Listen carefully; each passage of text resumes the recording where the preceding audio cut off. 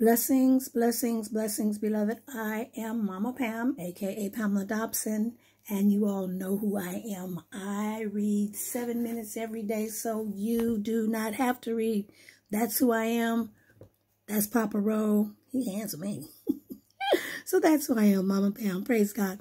We'll be reading from the book Prayers That Availeth Much, and I just want to share some of the prayers out of the book that I pray, and you can pray them also. So this prayer is prayer number 82, hedge of protection. We need a hedge of protection around the United States of America. Let us pray this prayer for the United States. Father, in the name of Jesus, we lift up the United States of America to you and pray a hedge of protection around her.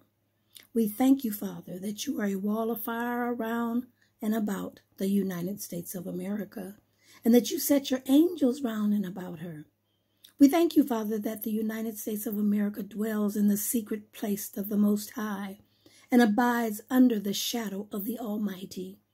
We say of you, Lord, you are her refuge and her fortress. In you will she trust. You cover the United States of America with your feathers, and under your wings shall she trust. The United States of America shall not be afraid of the terror by night or the fiery dart that flies by day. Only with her eyes will the United States of America behold and see the reward of the wicked.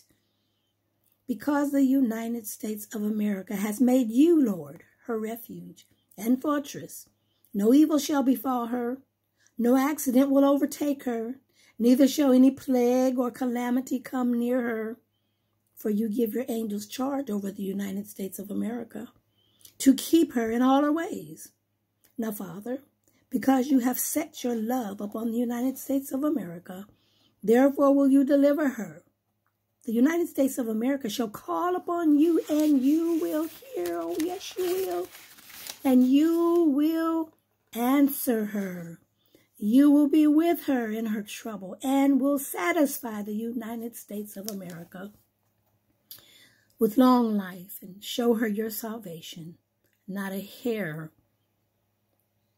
of the United States of America's head shall perish for those that trust you, oh God.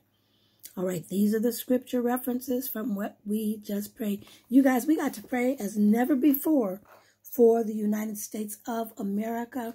And again, I admonish you to Isaiah 26, 20 and 21. Stay inside until this thing be passed. Again, I am Mama Pam and Papa Rowe of the Smurf Ministry. Until the next broadcast, God bless.